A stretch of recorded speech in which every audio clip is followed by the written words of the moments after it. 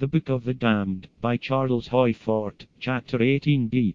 Inner acceptance. Dominants, in their succession, displace preceding dominants not only because they are more nearly positive, but because the old dominants, as recruiting mediums, play out. Our expression is that the new dominant of wider inclusions is now manifesting throughout the world, and that the old exclusionism is everywhere breaking down.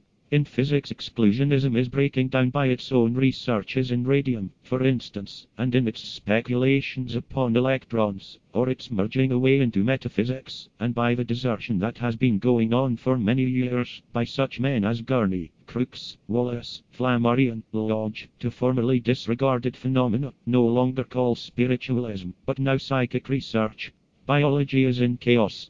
Conventional Darwinites mixed up with mutationists and orthogenicists and followers of Wiseman who take from Darwinism one of its pseudo-bases, and nevertheless try to reconcile their heresies with orthodoxy. The painters are metaphysicians and psychologists. The breaking down of exclusionism in China and Japan and in the United States has astonished history. The science of astronomy is going downward so that, though Pickering, for instance, did speculate upon a trans-Neptunian planet, and Lowell did try to have accepted heretical ideas as to marks on Mars, attention is now minutely focused upon such technicalities as variations and shades of Jupiter's fourth satellite.